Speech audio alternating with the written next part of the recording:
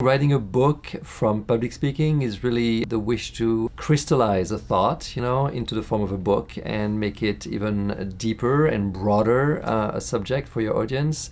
And of course, reaching as many people as you can, because then it can be taken in different languages. In a book, you have a format that allows you to really, give more background, more examples, you can expand from there. So, that's how I did it. I created a model, the Intuitive Compass, and that's what the conference was about. And then I explained the genesis of the model, if you wish, and I really gave a lot of example, a lot of background, a lot of scientific proof to the model.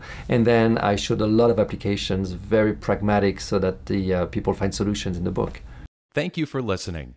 Please review our other available content for help writing, publishing, and marketing your book. If you have any questions about the Author Learning Center, please contact us by email at authorsupport@authorlearningcenter.com.